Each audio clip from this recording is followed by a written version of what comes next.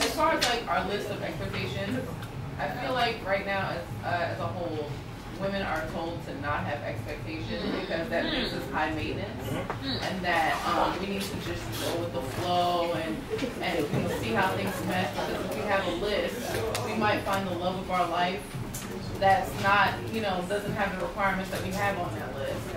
Give me a second. Here you go. If you want a relationship, right? You want a relationship. You like, you know what? I want a relationship. And the guy says these things to you. These are red flags. Let me know you heard before. Like you said, let's go with the flow. I'm not looking for anything serious. I'm not looking for a relationship. Bond is better than title. Bond is better than title. Bond is better than a title. My ex is crazy. I'm hurting right now. Yeah, you're crazy. I don't know how to do that again. Too much going on. My ex is crazy.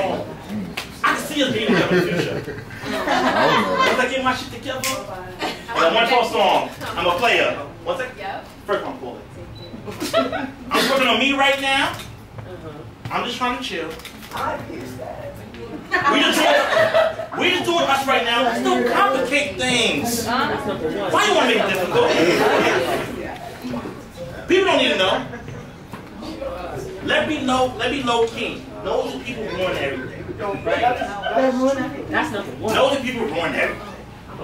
So if you want a relationship, those are signs he's not ready yet. So you can choose to date other people or instead entertaining him for the potential that he will eventually come around. But he already gave you warning signs. A lot of times, even with guys, no matter how good we are with the regular words, we show our actions. We show. But y'all get caught up in a cloudy moment. Sunny day. You get caught up in that moment, and you hope, maybe I give him sugar walls, or maybe I show him